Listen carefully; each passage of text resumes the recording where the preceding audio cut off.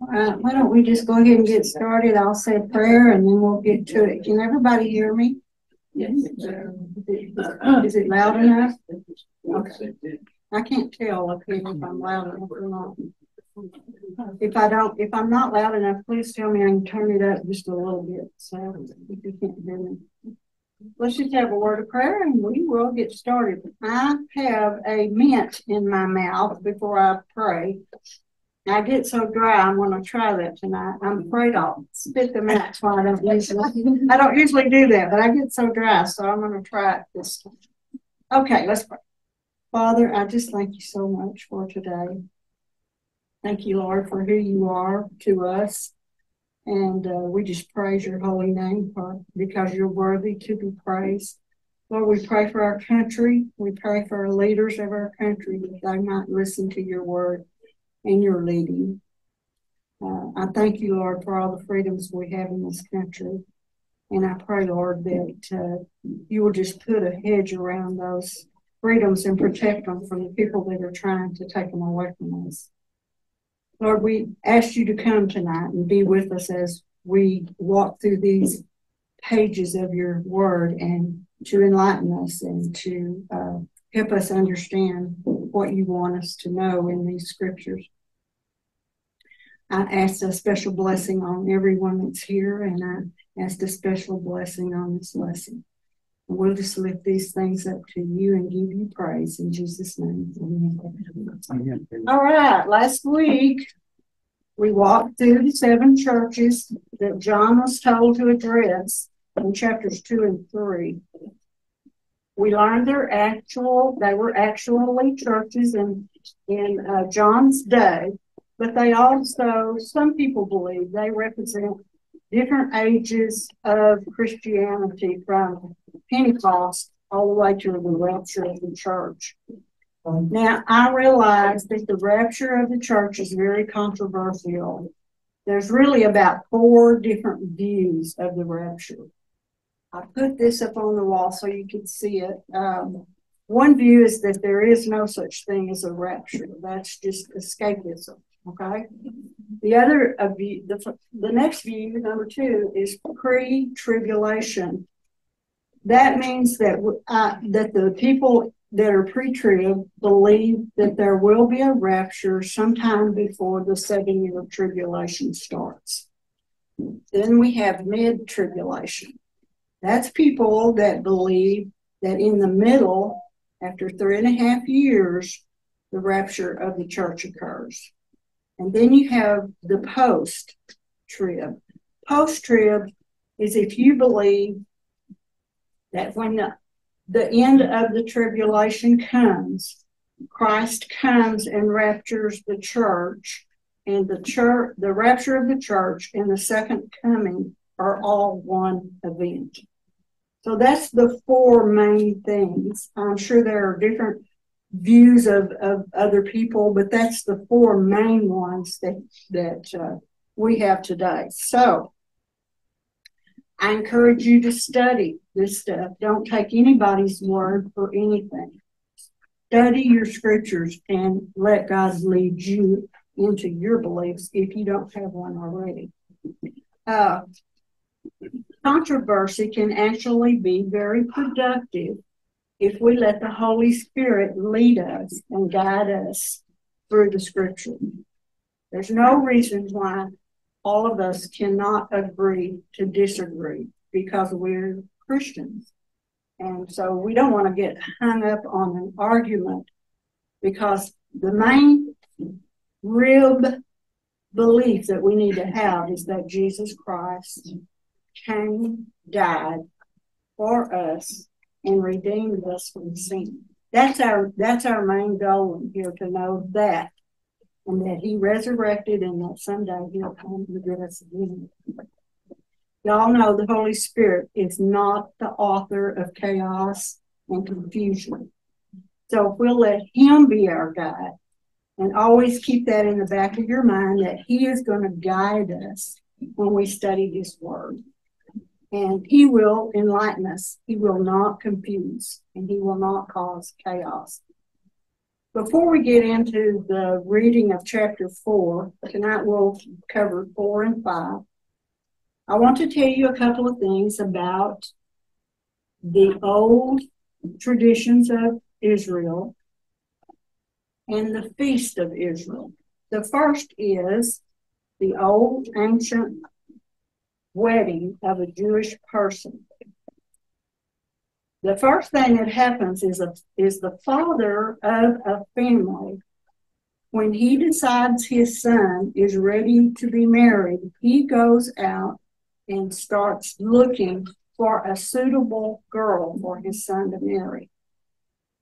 Now, when he finds someone that he considers to be appropriate for his son, he will go to that family and negotiate with them for a bride price or a dowry. You might know what a dowry is, but that was very well known in ancient times for the girl to have a dowry. When both families came to an agreement, they would sign a contract that showed both families would sign this to show both families understood what this was. At this point, the bride and the groom would be taken separately out to a pool to be completely immersed in water to symbolize their spiritual cleansing. Now, after that, they would come back and they would come under a canopy that was made just for this occasion. They usually did it outside. They took 4 poles and set them up, and they stretched sheets or netting or maybe even flowers and different things. Some were very elaborate and some were very simply done, depending on the family. And these two would come under the canopy and they would take betrothal vows under the canopy. Now, these vows were very binding. And in order for either of the groom or the bride to get out of that, they had to have a legal divorce. They couldn't just say, okay, I've changed my mind, I'm not going to do that. No, this was more like an American wedding, that it was called a betrothal. And they would commit themselves and their lives to each other under that canopy. Now, there will be a wedding ceremony later, but this was a binding contract between families. It wasn't American weddings are more like the bride and groom are committed. This is like both families are committed to this marriage, okay? Now, at this point, the son is going to go back with the father to the father's house, and he will build his bride a room onto the father's house for he and his bride. Before he leaves, he goes to his new bride and he says this to her: I go to prepare a place for you. And if I go and prepare a place for you, I will come again and receive you to myself, that where I am, there you will be also. Then he would give her a gift, and this gift was to remind her and guarantee to her that he would come back and get her. And it would also remind her that he would be thinking of her the whole time that he was away from her. Now, he couldn't give her a date as to when he was going to come back. He couldn't give her a day that he was going to come back, because the father is the one that would tell him when he thought the room was suitable for the groom and his bride. Then he would tell the groom he could go and get his bride. So this usually lasted anywhere from 1 to 2 years. So that's kind of a long time. We don't think of engagements being, and they probably didn't see each other again until he came to get her. Now, when the father did give the permission and he said that the room was ready and the son could go, he would gather up his friends And they would travel in kind of a processional travel. And they're laughing, they're celebrating, and they're going to get this groom's bride. And they're all happy. Now, someone in the party would sneak out right before they got to the bride's house and tell her the groom was on his way. And she would gather all of the things that she'd been preparing for this year or 2 years, and she would have them ready to go. And she would gather her friends and her family so they would all be ready when the groom arrived. Then they would all travel back to the groom's home, and they would celebrate all the way. Now, when they came to the father's house, they would gather again under a canopy, and they would finalize their wedding vows to each other. After that, the groom would take his bride into the room he had prepared for them, and they would stay 7 days. When they came out, they would have the marriage supper with family and friends. Now, that's an old, ancient way of Jewish people getting married. They did that way back. I'm not sure they do that anymore. They may do some of that. I don't know if they do all of that. But that's an old, ancient wedding. Now, God chose all of us as a bride for his son. John, would you read Ephesians 1, 3, and 4? It's on the extras.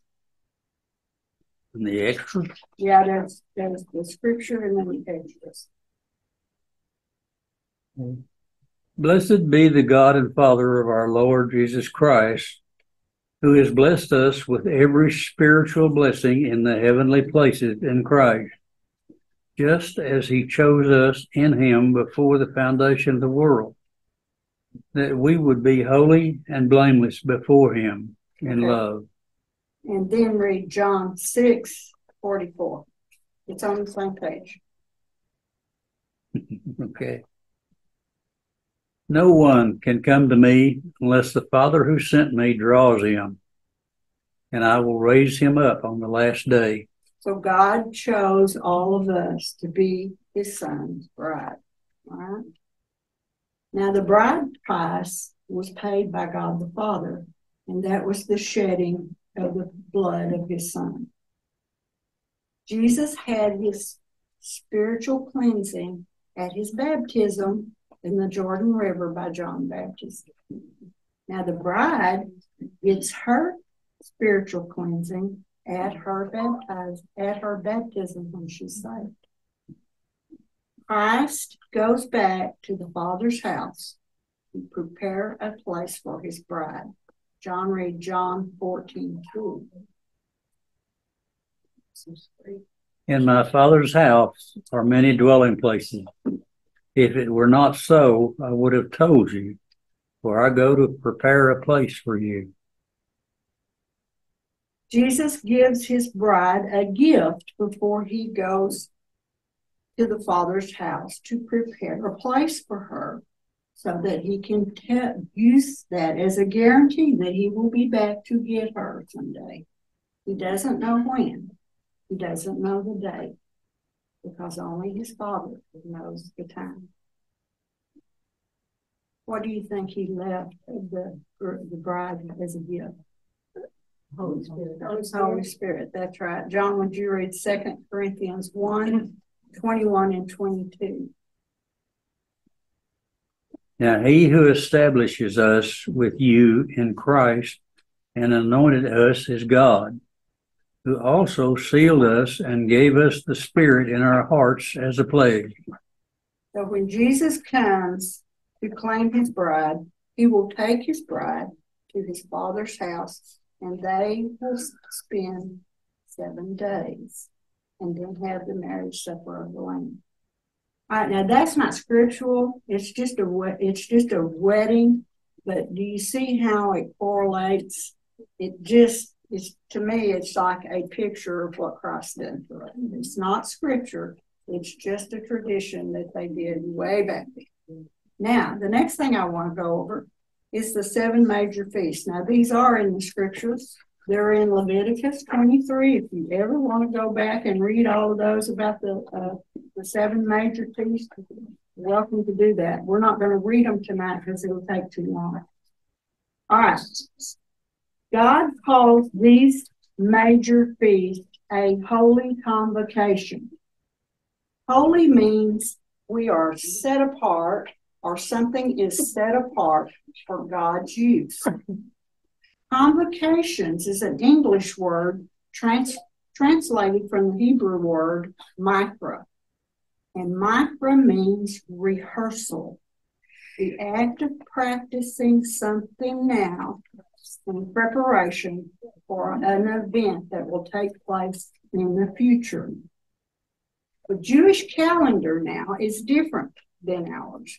It is dependent on the cycle of the moon. Ours is dependent on the cycle of the sun. Y'all know that. They have 360 days in their year. We have 365. And therefore, when we look at our calendar, their feast will fall on different days in our calendar. But of course, they fall on the same days of their calendar. Now, this first feast is in the first month of the Jewish month, which is Nisan. On the 14th day of the month, they were to celebrate Passover. Passover happened in 2023, this year, on April the 5th at sundown. All of their days start at sundown. Okay? Our start in the morning, their start at sundown. All right, we're familiar with this feast because it was to commemorate the last plague in Egypt, when the death angel came and passed over the houses that had the blood of the lamb on the doorpost. Y'all are familiar with that, right? Mm-hmm. Okay. It is believed that Jesus fulfilled this feast when he was on the cross. At the exact time that they nailed him to the cross, they were sacrificing the lamb at the temple. In his death, Jesus was given the fire of God's judgment and the wrath for you and I. Now, the second feast took place the day after the Passover feast, and it was called unleavened bread. Does anybody know what unleavened stands for in the scripture? No yeast. No yeast, which stands for no sin. So it's used symbolically all through the Testaments about unleavened, meaning no sin. Jesus was laid in the tomb on the day of unleavened bread. Now, the third feast is called first fruits. Now, this feast always takes place on the first Sunday after the Passover, regardless of what day of the week that the Passover falls on. The first fruits always hits the Sunday after Passover. This is when Jesus was raised from the dead. And the first fruits, he was the very first fruit of many that will come from death to life and never die again. This day is the day that Christians call Easter. All right, the fourth feast is called Pentecost, and it took place 50 days after first fruits.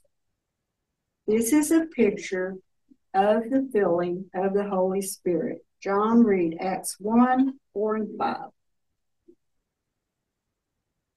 Gathering together, he commanded them to not leave Jerusalem, but to wait for what the Father had promised, which, he said, you heard of from me. For John baptized with water, but you will be baptized with the Holy Spirit not many days from now.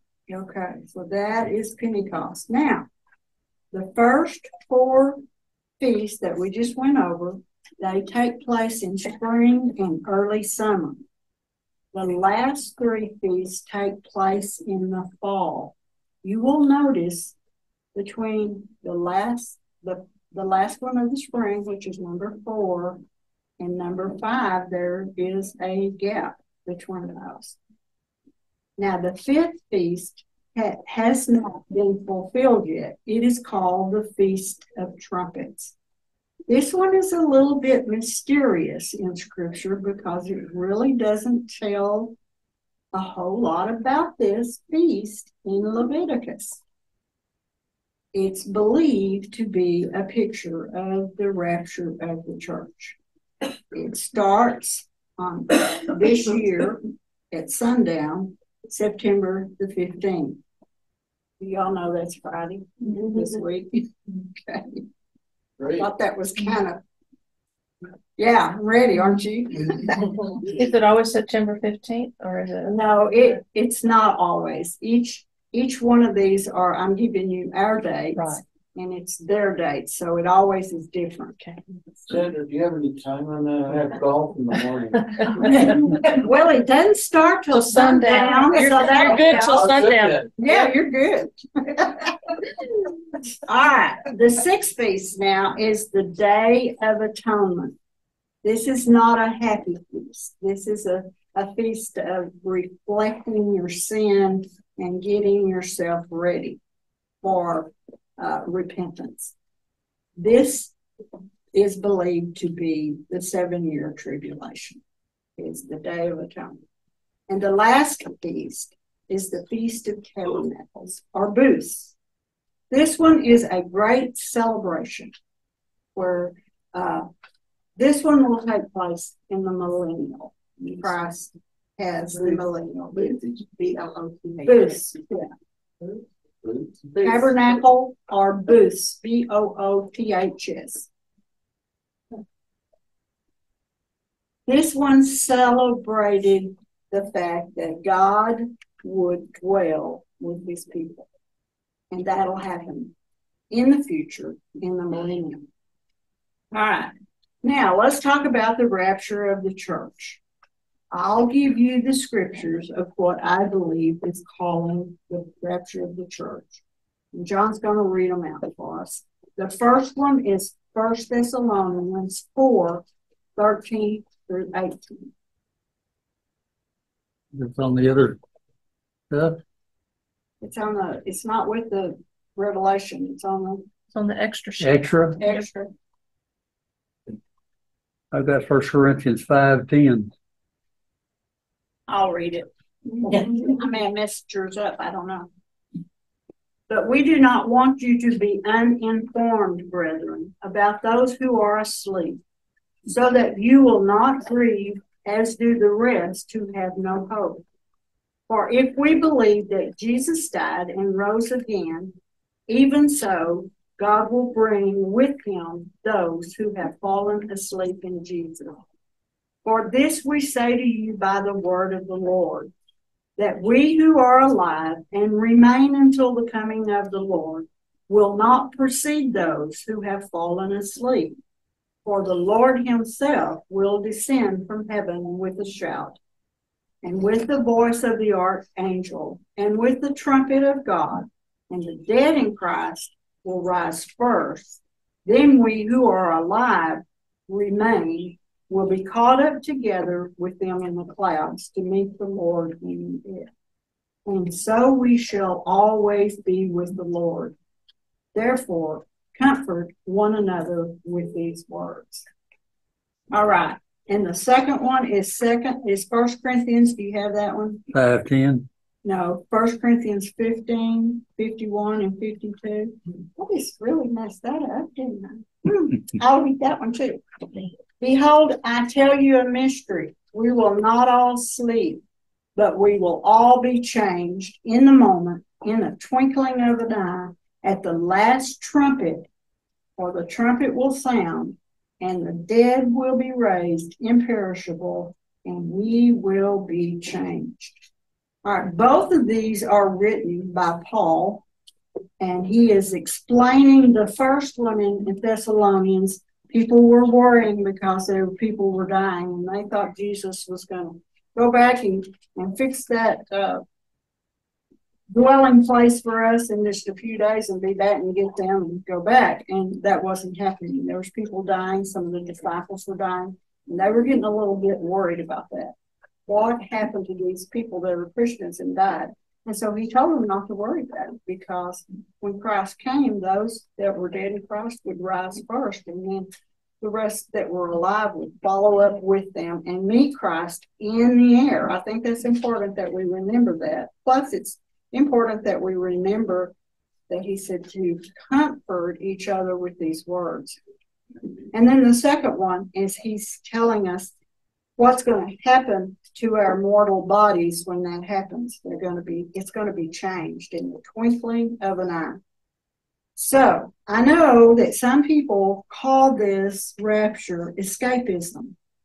That people that believe in the rapture are just trying to figure out a way to escape tribulation, because we go through tribulation on earth. That's true. We know that we have to go through some tribulation.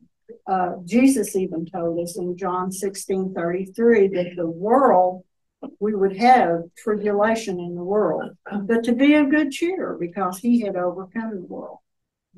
But the 7-year tribulation is all about the wrath of God.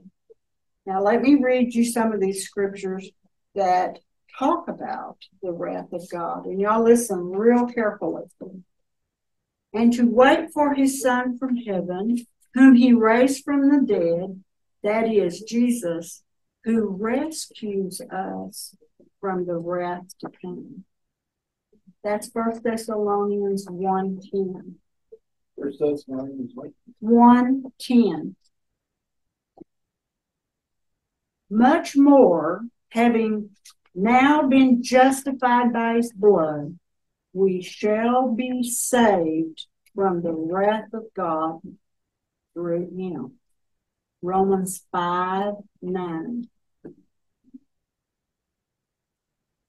For the wrath of God is revealed from heaven against ungodliness and unrighteousness of men who suppress the truth in unrighteousness. Romans 1:18.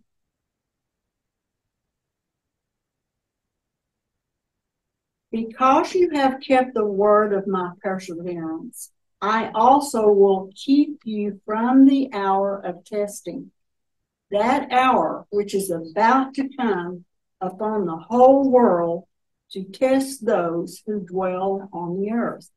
Revelations 3:10.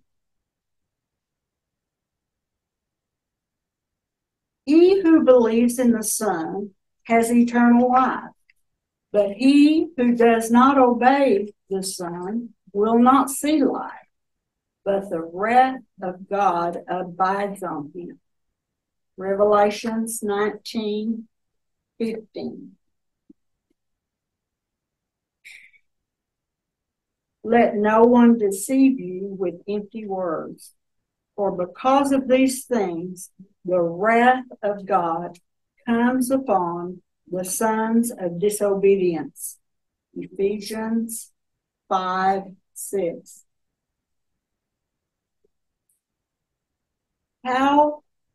This one's really good. How will we escape if we neglect such a great salvation? It was at the first spoken through the Lord. It was confirmed to us by those who heard. Hebrews 2:3. So that's that escapism. All right, one more. For God did not appoint us to suffer wrath, but to receive salvation through our Lord Jesus Christ. 1 Thessalonians 5:9. 5:9. Now it's your turn to read, John. I'm sorry? It's your turn. Revelations 4:1. Over here. Yeah. I thought if I separated them, it'd be easier for you. After these things I looked, and behold, a door standing open in heaven, and the first voice which I had heard, like the sound of a trumpet speaking with me, said, "Come up here, and I'll show you what must take place after these things." All right. Many commentators believe this verse is another picture of the rapture, because you will not hear the church mentioned anymore until we get to chapter 19, when it starts talking about the marriage supper of the Lamb. Now, if this one verse in Revelation was the only evidence of a rapture, I'd say that'd be pretty weak. But if you take that one verse and combined it with the other verses that I've read to you, it all makes good sense then for the rapture. There are people that do have scriptures that do not believe there is a rapture of the church. I just believe there is so much evidence showing us that we will not face the wrath of God, and that's why he will take us out. All right. One other objection people have to the rapture, and I know you've heard this, that they say it is a very late teaching, that it didn't come around until the 1900s. And that just isn't true. We have some earlier scholars in the 1st and 2nd century that wrote about the rapture. I'm going to give you 3 of them. Irenaeus, he was a disciple of Polycarp, and he lived from 130 AD to 202 AD, and he wrote being caught up to heaven before the tribulation. Cyprian lived 200 AD to 258 AD and wrote about believers taken away before the 7-year tribulation. And the last one, Ephraim, lived at from 306 to 376 AD, taught of a gathering of the saints before the tribulation. So that's 3. There's more than that, but that's 3 main ones that I know of. Okay. John, would you read Revelation 4:2? Immediately I was in the Spirit, and behold, a throne was standing in heaven, and one sitting on the throne. All right. Immediately, John is in the Spirit, and he sees someone in heaven sitting on the throne. We can't be sure exactly what it's meant by John is in the Spirit, but we do know that Paul had a similar experience back in 2 Corinthians, the 12th chapter, where he was translated into the 3rd heaven. Do y'all understand the 3 levels of heaven? Our atmosphere is heaven 1, around the earth with the gravity. The stars and the moons and the planets is level 2 of heaven. And then where God lives is heaven 3.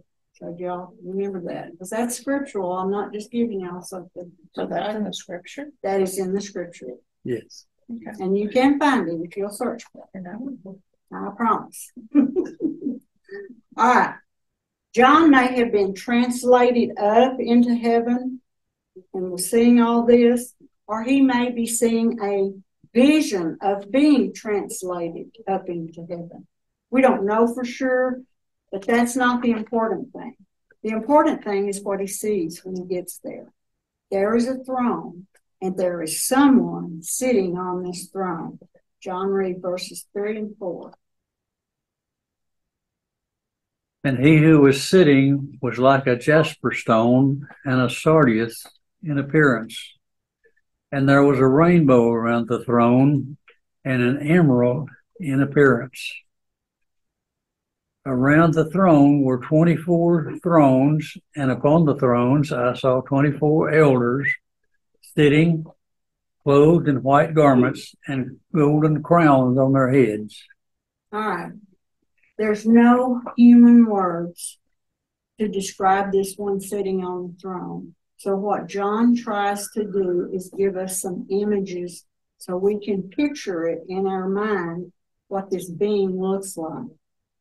Now he had two stones. The two stones that John describes in here, if you read about the priestly garments, this is the first stone and the last stone in the high priest's plate that they put on their chest. Do y'all remember that plate of the high priest? So some think that this is trying to remind us that Jesus is our high priest. But some believe this jasper, which is clear like a diamond, represents the purity of Christ. And the sardius is red, and so it represents the blood shed by Christ. Personally, I think it could be both, because they both sound reasonable. Now, the rainbow around the throne represents the promise God gave creation after the flood. It reminds us of how faithful our God is and that he never fails to bring forth his promises. The rainbow of the emerald green represents eternal life. Now, the 24 elders, they are believers. I don't know if you'd say they represented the whole church or not, but they are believers. I'll tell you why they're believers. Because they're dressed in white clothing and they have been redeemed and they are wrapped up in the righteousness of Christ. And angels or anything else is not represented as redeemed. And a believer is. So I believe these 24 elders represent believers in some way. And the golden crowns that they have, they're rewards given to those for their earthly deeds at the judgment seat of Christ. Do you have this one, 2 Corinthians 5:10? Hope you do. Get back to the other one. 2 Corinthians 5:10. Oh, I got 1 Corinthians 5:10. Yeah, I'm sorry, it is 1 Corinthians. Look, when you start reading it, I'll know. I've got 2nd over here and I've got 1st over here. For we must all appear before the judgment seat of Christ, so that each one may be recompensed for his deeds in the body, according to what he has done, whether good or bad. Okay, we all believers will go before the judgment seat of Christ. We'll either receive rewards or we won't receive, just depending on, what we did with their Christianity. Okay? All right. John, go back to your other sheet and read verse 5. Revelation, verse 5. Out from the throne come flashes of lightning and sounds and peals of thunder. And there were 7 lamps of fire burning before the throne, which are the 7 spirits of God. All right. Coming from the throne, John sees these flashes of lightning, rumblings, and peals of thunder. This is signaling that a great storm is coming. God's patience has reached its limits, and John sees the 7 spirits of God. The Spirit of God is all fired up and ready for the storm that's imminent. All right, John, read verse 6. And before the throne there was something like a sea of glass, like crystal. And in the center and around the throne, 4 living creatures full of eyes in front and behind. Okay, this crystal sea could represent the church, or there's many times, especially in the Old Testament, when the ocean and the sea was used to represent a mass of humanity. We don't know for sure, but some even believe that crystal sea represents the water of the word. And Ephesians 5:26. John, can you read that? Okay. That he might sanctify her, having cleansed her by the washing of water with the word. Okay, so some believe it's standing for the word. One thing for sure, and some people just thinks it represents something to do with baptism. So I'll leave y'all to that. I kind of think it represents masses of humanity.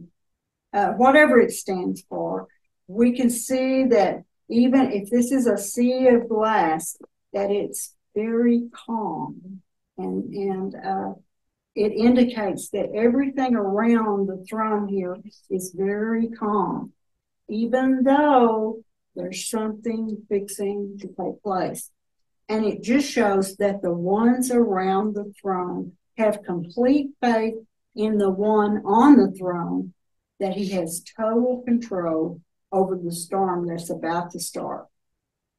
All right, there are 4 unusual creatures at the throne, and they have eyes all around. These creatures are angelic beings who are able to see all. Okay, John, read Revelation 4:7 and 8.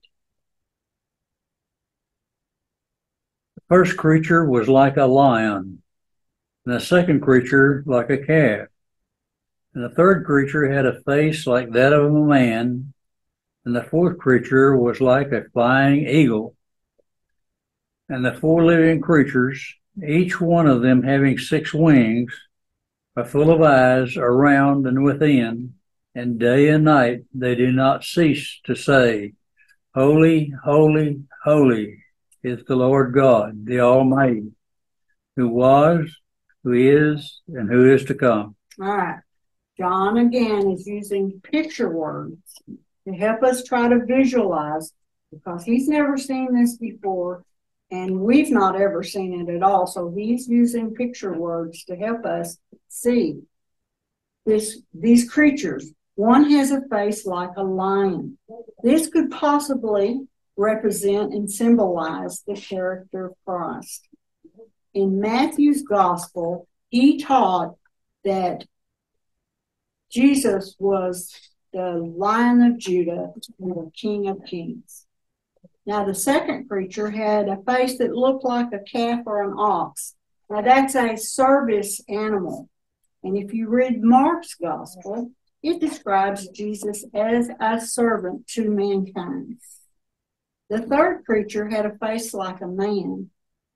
And Luke, in the Gospel of Luke, he is seen as his humanity. When he writes his gospel, he writes of the humanity of Christ, and he calls him the Son of Man.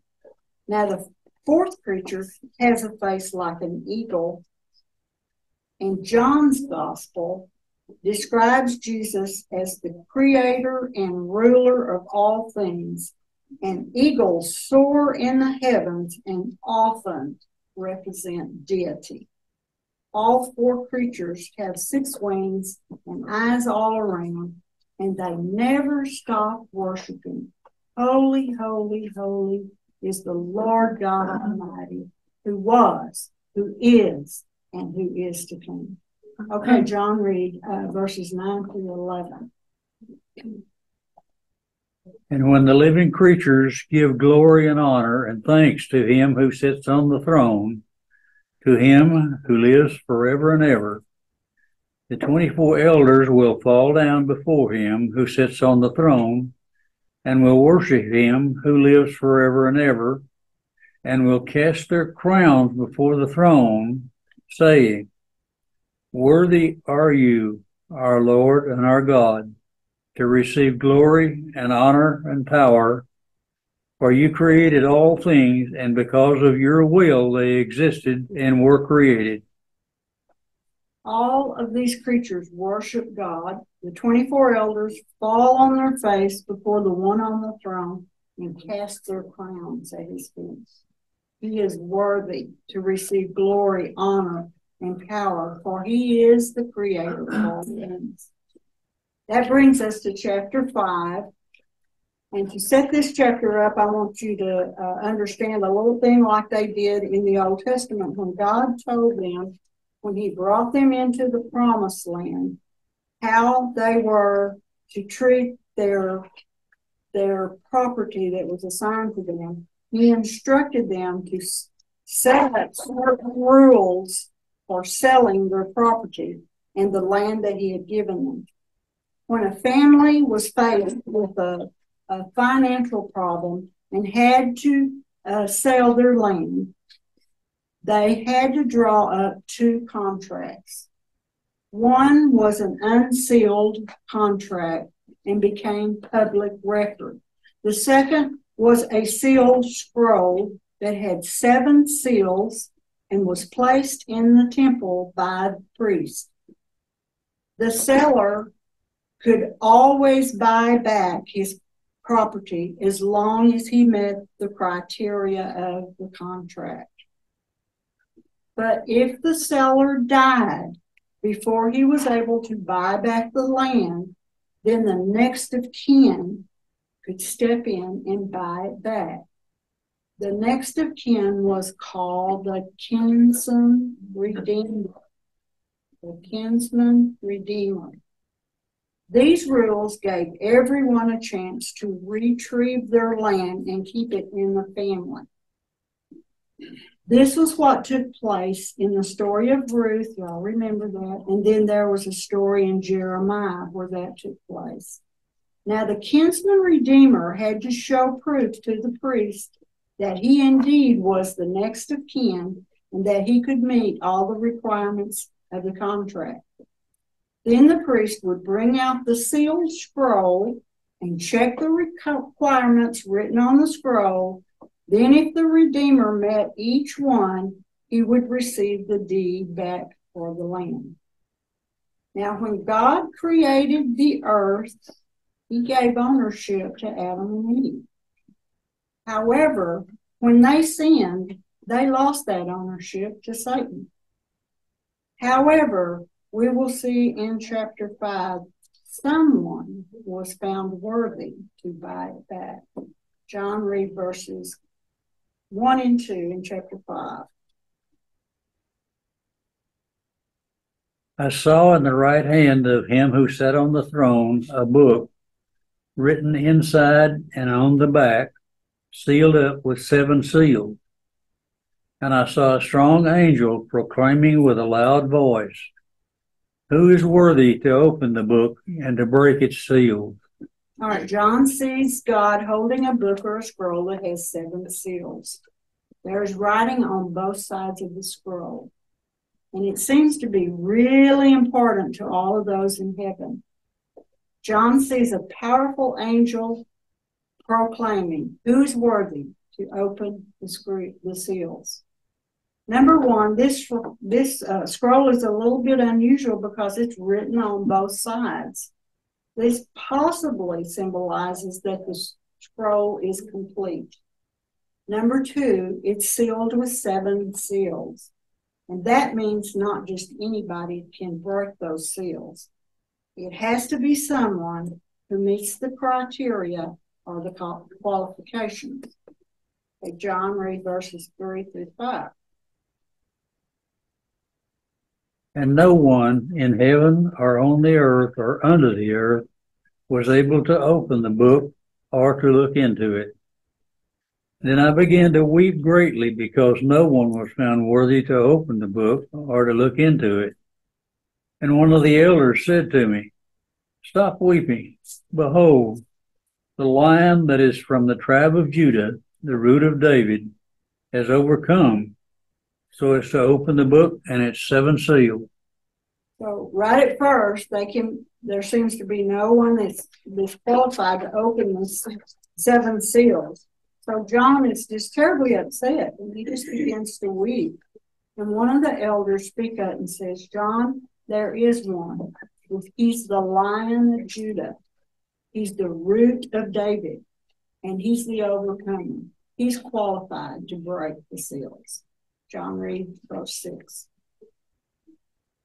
And I saw between the throne with the four living creatures, and the elders a lamb standing as if slain, having 7 horns and 7 eyes, which are the 7 spirits of God, sent out unto all the earth. All right, John sees a lamb that appears to have been slain. But take a look. This lamb is standing. He's not laying on an altar dead, and he's not laying in a casket. He has 7 horns and 7 eyes. 7, of course, is the number of completeness. Horns are symbolic of power, and the 7 eyes are the 7 spirits. Again, it keeps repeating that 7 shows completeness. All right, John, read. Wait. Jesus has been given all power over all things. Matthew 28:18. It's on your other sheet. Okay. And Jesus came up and spoke to them, saying, all authority has been given to me in heaven and on earth. Okay. Now read verses 7 and 8 in Revelation. And he came and took the book out of the right hand of him who sat on the throne. When he had taken the book, the 4 living creatures and the 24 elders fell down before the Lamb, each one holding a harp and golden bowls full of incense, which are the prayers of the saints. All right, the Lamb takes the scroll from the one sitting on the throne, and because he's found worthy. The creatures and the elders just fall on their face and worship. These guys fall down every time they get the opportunity to show their devotion to the Lord. Each one has a harp and a golden bowl full of the prayers of the saints. Isn't it comforting to know that when we pray, these prayers don't get lost somewhere between earth and the third heaven where God is? He's got them all in a bowl right there. That's kind of comforting to know, isn't it? Big bowl. Big bowl. John, would you read verses 9 and 10? And they sang a new song, saying, worthy are you to take the book and to break its seal. For you were slain and purchased for God with your blood men from every tribe and tongue and people and nation. You have made them to be a kingdom and priests to our God, and they will reign upon the earth. All right. They sing a new song. Now, back in chapter 4, if y'all will remember, they sing about God the Creator. Here in chapter 5, they're singing about God the Redeemer. This coming kingdom is made up of all peoples, and they will reign with Christ on earth. All right, John, read 11 through 14. Then I looked, and I heard the voice of many angels around the throne, and the living creatures of the elders, and the number of them was myriads of myriads, and thousands of thousands, saying with a loud voice, worthy is the Lamb that was slain to receive power and riches and wisdom and might and honor and glory and blessing. And every created thing which is in heaven and on the earth and under the earth and on the sea, and all things in them, I heard say, to him who sits on the throne and to the Lamb, be blessing and honor and glory and dominion forever and ever. And the 4 living creatures kept saying, amen. And the elders fell down and worshiped. All right. All of a sudden, all of heaven breaks out into worship. It's as though they've held it in as long as they can, and they've just got to let it loose. And there's myriads and myriads of angels, which means uncountable. And the 4 creatures and the 24 elders and every living thing in heaven and on earth and under the earth and on the sea and in the sea. He is worthy to receive power, wealth, strength, wisdom, honor, glory, and praise forever and ever. And of course, what did the 24 elders do? They fell on their face before the Lord. We're not totally sure these elders represent the church, but isn't it a nice thought to think that that is us up there at every opportunity, falling on their face before the Lord? Any questions? We got through just in time. All right. No questions? When we read next week. All right. Next week we'll have 6 and 7. We're doing 2 every time, or is it? We'll be doing 2 every time. There'll be one time we'll do 3. So that we can get them all in before Thanksgiving. This is a crash course on Revelation. Okay, y'all bow with me. Father, we thank you for this night. We thank you for this lesson. We thank you, Lord, that you enlighten us and give us knowledge about your word. We thank you, Lord, that you are worthy forever and ever to be praised. Thank you for these people that have come to learn your word. Ask you to be with them all week and bring them back next week. In Christ's name I pray. Amen. Thank you guys for coming.